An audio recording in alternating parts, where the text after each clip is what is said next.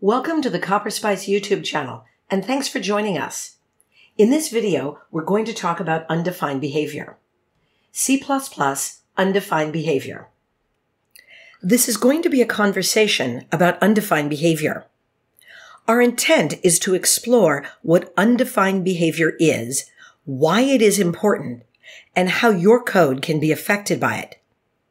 Programmers tend to talk about a few types of undefined behavior, but usually only after they have a crash or a difficult bug to work out. For most projects, avoiding undefined behavior is not part of the design, but rather it is usually an afterthought. So let's start by asking the question, what is undefined behavior?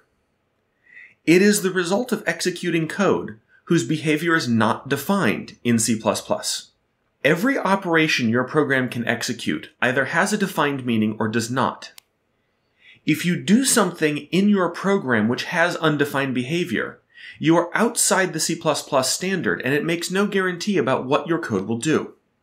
It is your responsibility as the programmer to make sure the code you write never causes undefined behavior, because a correct program must be completely free of undefined behavior. If the behavior of your code changes when you turn on the optimizer, your code is written incorrectly. This is usually a sign that you have undefined behavior somewhere in your program. If you are not aware of undefined behavior or do not understand it, there's a good chance your code will have bugs which are hard to locate. Correct code means not only a program which satisfies the goals of the project, it must also be free of undefined behavior. The notion of undefined behavior is usually not addressed in most computer science courses, and seldom talked about by developers unless they are compiler designers. Knowing about undefined behavior can help you visualize what is causing a particular bug, and make a better educated guess about where it is. So is there anything good about undefined behavior? There are advantages when undefined behavior is clearly documented by a standard. A C++ compiler is allowed to assume there is no undefined behavior in your code. This allows the compiler to optimize code for the target platform. A good compiler can use this knowledge to restructure your code for optimal performance. This is a partial list of items which are defined in the C++ standard as resulting in undefined behavior. Keep in mind, this is not a complete list. The information for what is defined to be undefined behavior is scattered throughout the standard. Most of the ones we have identified here are not only undefined behavior, but are capable of causing serious problems in real code. Many of these, like using an uninitialized variable, are easily avoided by paying attention to the structure of your code or using compiler warnings. One of the more unusual items on this list is an infinite loop without side effects. This means a loop in your program which never terminates and which only modifies local variables or does other things which cause no change in the global state of your program. Such a loop may look like valid code, but it in fact is undefined behavior. We realize that thinking about undefined behavior as a really bad error is incorrect. Undefined behavior is a separate thing, and it is not an error. We have coined the term ubine to highlight this fact. Take, for example, the fact that integer divide by 0 is undefined behavior. However, floating point division by 0 is a well-defined error which gives you a result of a nan, which is not a number. It could be reasonable to return a nan from a function as an indication that the computation did not yield a valid result. Or you could do the floating point division and then test for a nan. If you attempt to divide by 0 in integer arithmetic, you cannot check after the fact because undefined behavior has already occurred. As another example, the at method in std::vector does an internal check to verify if the index is valid. If it is out of bounds, an exception is thrown, which is a valid error and not undefined behavior. It's important to understand how the concept of undefined behavior interacts with your compiler. The main purpose of undefined behavior is to give the compiler room to optimize your code. If optimization is off, the compiler really doesn't do anything special with your code, and it makes a fairly literal translation of your source code into an executable. With optimization off, it's fairly likely that undefined behavior may do what you expect, so you believe the code is working as you had intended. Once you turn optimization on, the compiler is not just looking at the literal translation of your code, but at what your code means and whether it can be restructured to improve performance. Among other things, the compiler is allowed to remove unreachable code. And undefined behavior means that that section of code is not reachable. Compilers are not required to tell you if something you've done results in undefined behavior, because it often is impossible to determine this after the optimizer has run. With the optimizer on, if your program has undefined behavior, it is very likely to produce extremely strange results. Compilers are allowed to optimize your source code differently based on what options are set, the version of the compiler, and the target platform. Compilers are also getting smarter and more intricate.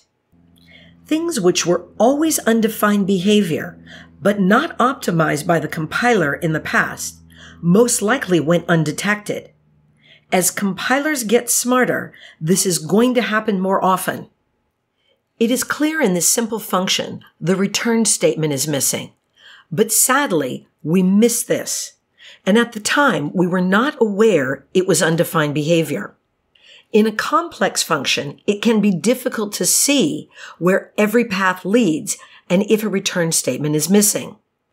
The real danger and the most common outcome with code like this is at runtime.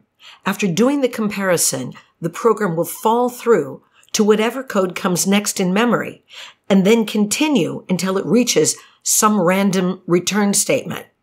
Since this code produces undefined behavior, it is actually unreachable code, and the compiler could in fact assume it is never called and optionally discard this code or the code which calls it. Here is an example of some code with undefined behavior using stdstring. The idea of this code was to parse the input string, walking one character at a time.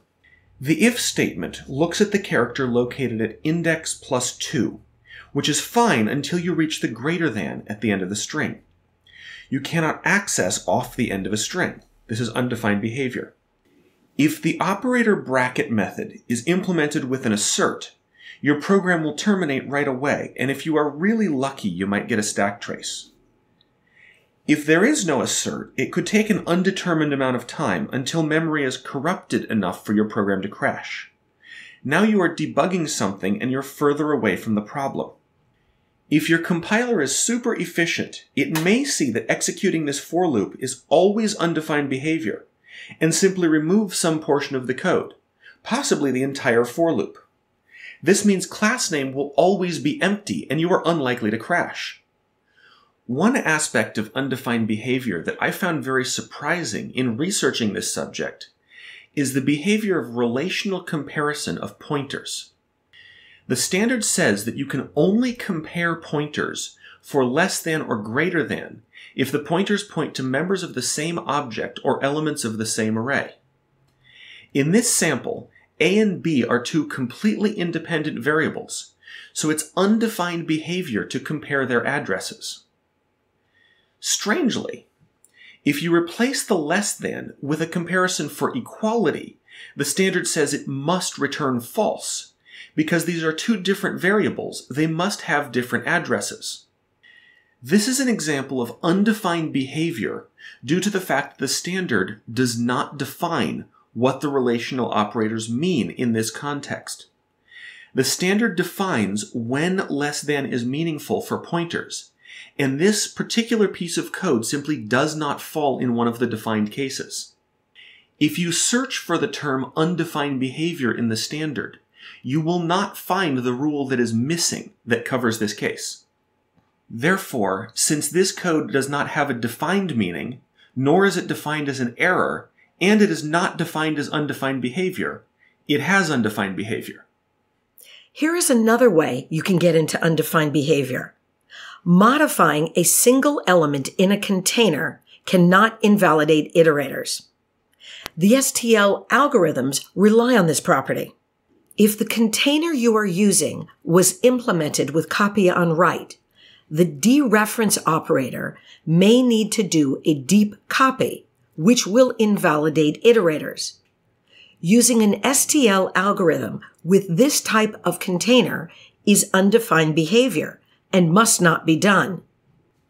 The container might be well defined and valid, but not if you want to use it with STL algorithms. Let's take a look at another container example. We implemented a flat map container in CopperSpice as we needed it in our DoxyPress project. It is extremely efficient for small amounts of data because there's no overhead. Internally, it uses an STD vector, and it has a public API like stdmap. Since there is no flat map in the standard, you are actually free to define a class like this any way you want. However, since other developers understand the API of the STL map container, it would not make sense to have an awkward or incompatible API in your class. Other programmers are likely to never use such a class, or worse, misuse it. Since the standard has not provided a definition or behavior for flat map, we were free to define it with no boundaries. This is not what the standard means when it talks about undefined behavior. In this case, we are simply defining new behavior. The flip side is, what about things which are not defined in the standard? Are they undefined behavior? The flat map class we added was not defined. So was it undefined behavior before we added it, or just not defined? Declaring a new class like QFlatMap introduces a new data type. Trying to use the name QFlatMap as a data type before it is declared is defined by the standard as a compiler error. Trying to use QFlatMap before it is defined is a syntax error. What is good for C++ developers is that the standard does not need to define a flat map for the QFlatMap class to have defined behavior. The standard also says the only thing which will guarantee QFlatMap does not have undefined behavior is if it is implemented correctly.